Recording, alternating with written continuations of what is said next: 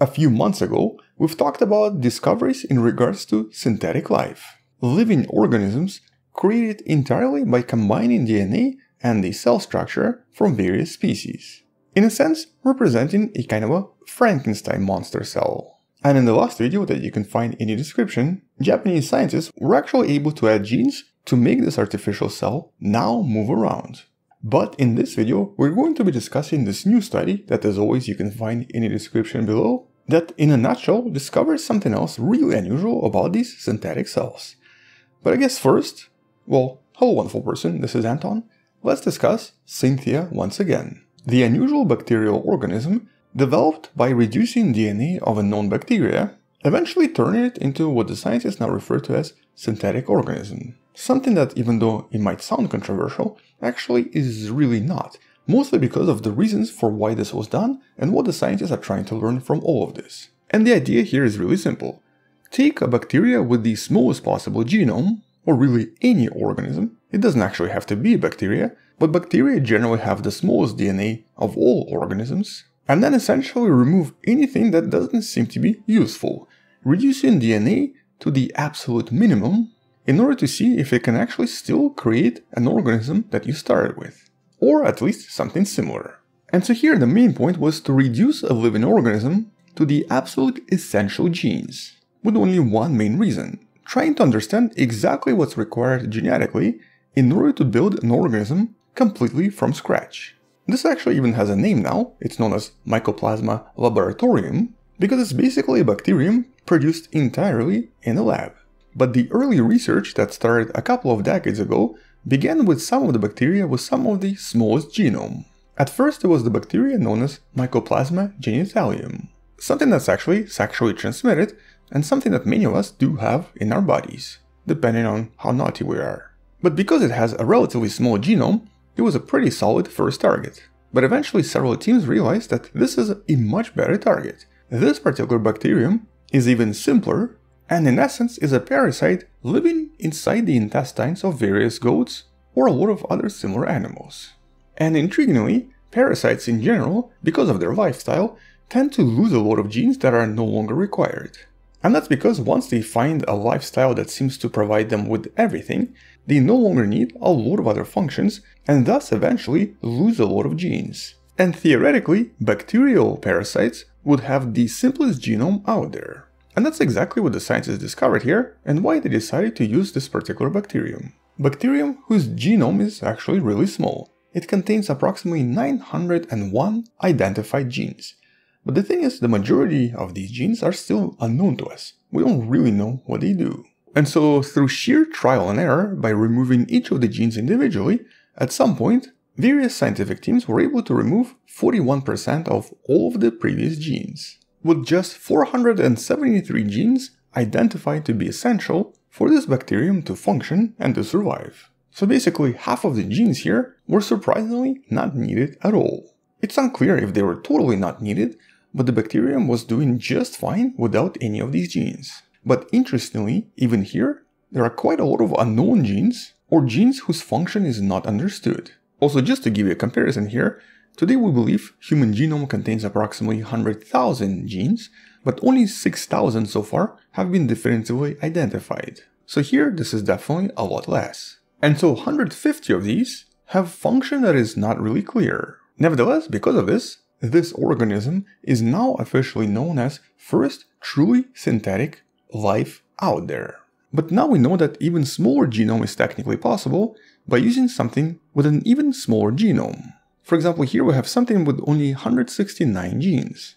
And intriguingly, what makes this synthetic and artificial is the fact that everything here was constructed artificially by adding various genes and the cytoplasm from other cells, and then putting everything together kind of like Legos. In other words, they knew exactly what genes to take, they knew exactly what parts to take, they put it all together, and it seems to have worked. But all of this was done a while ago, several years ago as a matter of fact, with an older video explaining all of this. And as you might learn from that recent video from just a few months ago, now the scientists have also started adding a lot of other genes, including genes for motility, allowing these cells to move. So basically now we have a moving Frankenstein's monster, or I guess bacterial Frankenstein's monster.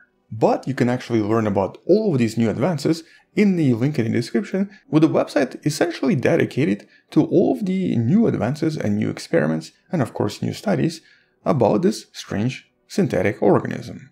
But now we have a new discovery that's kind of difficult to explain and is definitely unexpected. It's coming from this paper, Evolution of a Minimal Cell. In essence, testing something really simple and something that we thought we understood pretty well.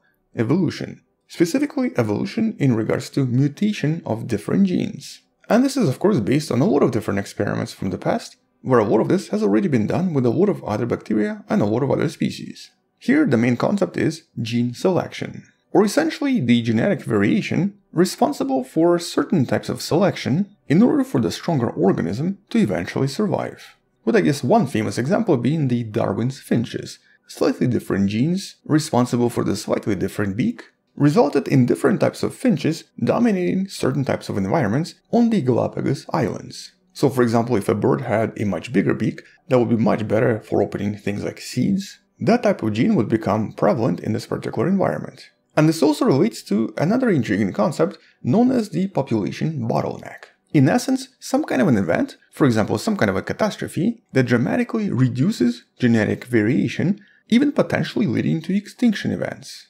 suggesting that an organism with more genes and obviously more variability is more likely to survive a certain event. And in some sense, by creating this synthetic organism, you could almost see this as a kind of a population bottleneck.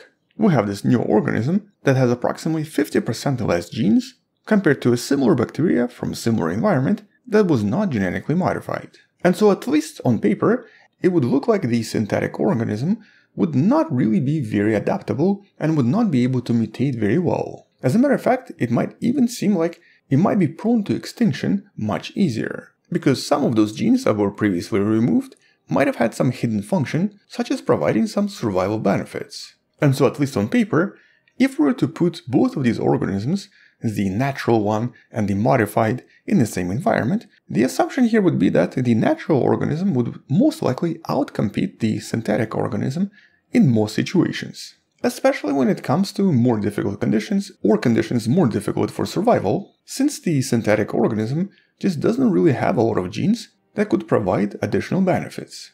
But that's on paper, that's what was assumed. And that's what the scientists behind this paper wanted to test. They wanted to find out if this is actually what's going to happen. Turns out, it was the opposite. And that's of course the surprising part. Here they introduced the Synthia, the third generation of this organism, and the original cells that were not modified, to various challenging conditions for approximately 300 days. This would be equivalent to about 2,000 bacterial generations, or in human terms that would be like 40,000 years. They then essentially allowed these organisms to do their own thing and check the results afterwards. And to their surprise, compared to the original, the new strain was evolving approximately 40% faster.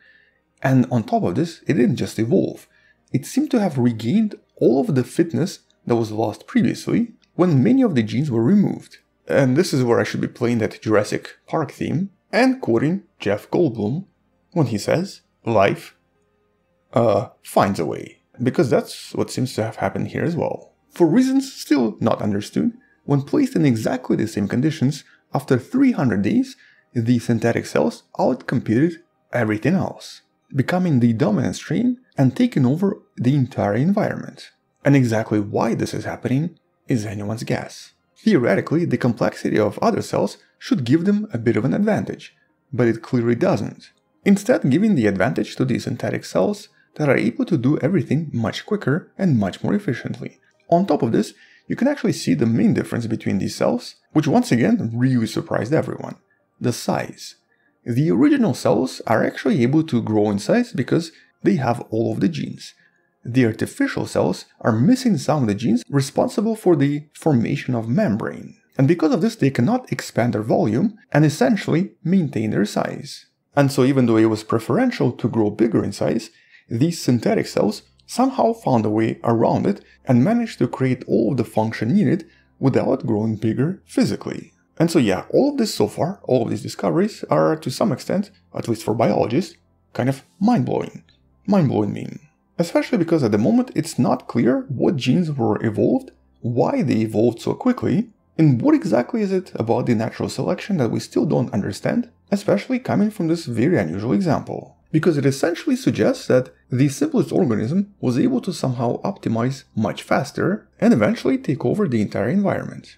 Or in biological terms, it became a lot more genetically fit, even though it technically shouldn't have. In essence, regaining all of the ability that were lost when the genes were artificially removed. How it was able to do so is anyone's guess.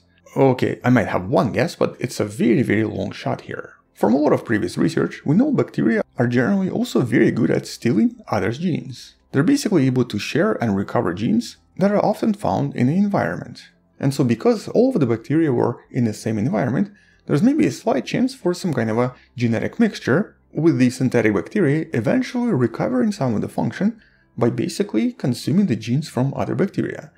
It's a big guess, there's no proof yet, but at least for now that's maybe one possible explanation. And so here it would be very important to test if these new bacteria, the synthetic bacteria, still had the same small genome, or if they actually changed something, adopting in the process and basically consuming things from the environment.